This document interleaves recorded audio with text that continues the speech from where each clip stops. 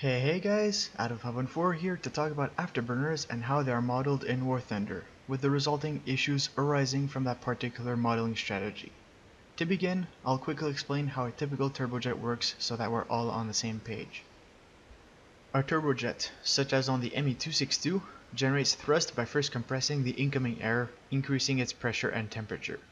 Then, the compressed air flows to the combustion chamber where it is mixed with a fine mist of fuel and ignited, increasing the temperature to around 1500 degrees Celsius, hot enough to melt steel beams. Then, some of the energy from the flow is extracted by the turbine to turn the compressor, and the rest of the energy is converted into speed by the nozzle to generate thrust.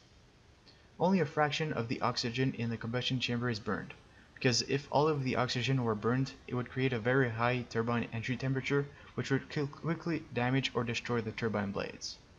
The picture on the bottom right is the turbine blade that overheated. To control the temperature, fuel is the limiting factor in the combustion chamber, so there's excess oxygen in the flow. That's where the afterburner comes in.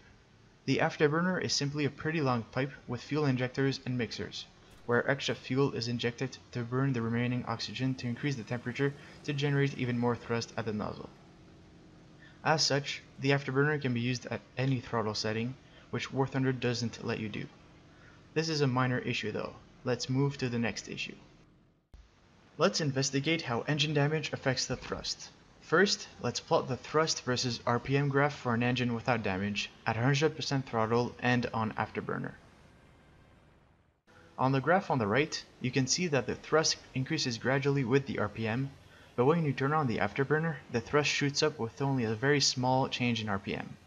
This indicates that the usual thrust from the engine is linked to the RPM, which makes sense, but it also means that the afterburner thrust is directly linked to the RPM of the engine when it shouldn't be, as I said before. I'm all about being pragmatic if the end result is accurate, but this has unintended consequences when you combine that modeling choice to the damage modeling.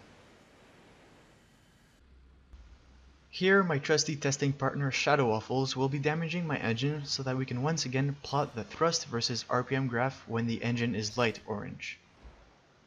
As you can see from the smoke billowing in the distance, getting to the testing ground was not easy. On the graph on the right, the orange curve is the damaged curve, and you can see that the thrust increases gradually with the RPM as it did without damage, but this time there is no drastic thrust increase from the afterburner even though the afterburner is on.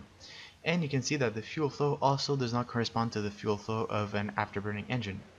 That's because the way engine damage works in War Thunder is that it reduces the RPM of the engine, which then reduces the thrust.